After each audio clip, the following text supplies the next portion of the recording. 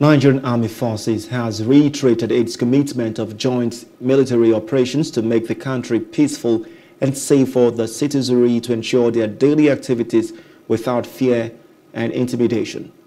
The Commandant, Armed Forces Command and Staff College, Jaji in Kaduna State, Air Vice Marshal Hassan Alhaji stated this at the end of senior course program tagged Exercise Sea Lion 2023 after 14 days of rigorous planning and execution of assigned tasks of operational level to tackle security challenges of the country.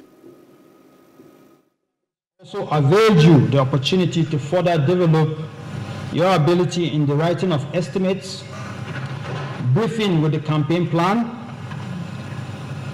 as well as the delivery of mission directives and planning guidance. It will certainly enhance your knowledge of the maneuverist approach to warfare and its application in combined and joint operations. I urge you to sustain this,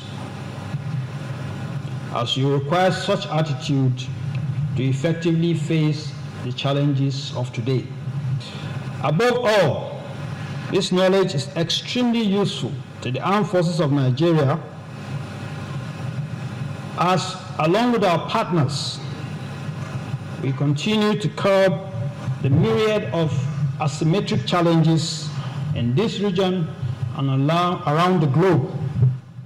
He added that the importance of the exercise is concerned national security to make Nigeria a better place for all, stressing that the war is for prosperity for Nigerians to enjoy peace. Our national effort to make Nigeria a better place, and in line with the Commander-in-Chief's strategic guidance, I will say that Nigeria is in a war for prosperity. Prosperity to elevate the living standards of its citizens and to provide them with opportunities to excel in their chosen enterprises in a safe, secure and stable country.